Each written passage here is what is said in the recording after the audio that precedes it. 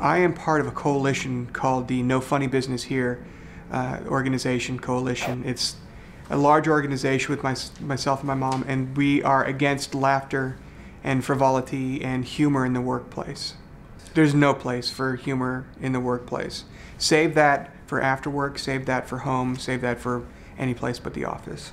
I've got 10 reasons why I feel should I just go through the list? It's something else. I mean, we worked really hard on this. These are the 10 commandments of the serious workplace. 1, laughter takes up time. If you do something and then laugh about it as opposed to just like listening to something and nodding, the laughter it adds up over time is what I'm trying to say. Recently a couple of things happened at the center of late. One is that we bought a whiteboard, and the other is that we've developed what we call the EQ, which is the earnestness quotient. On this end, you have purely professional, purely business, no humor. On this end, you have what essentially amounts to carrot top.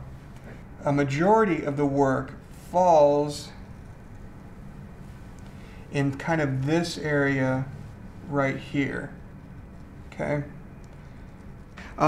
2, jokes and delightful frivolity pull focus from the job. Here's an example. Hey, what are you working on? The Henderson account. That's it. As opposed to, hey, what are you working on? Your mom? Ha ha ha ha. What was the question again? I forgot. We're there forever. If you're in this end, if you're too far down this side, you're depressed and you're just going to be crying all the time. But it's a good place to go because you don't have to travel that far up. And this is let's just do this as kind of kind of the central.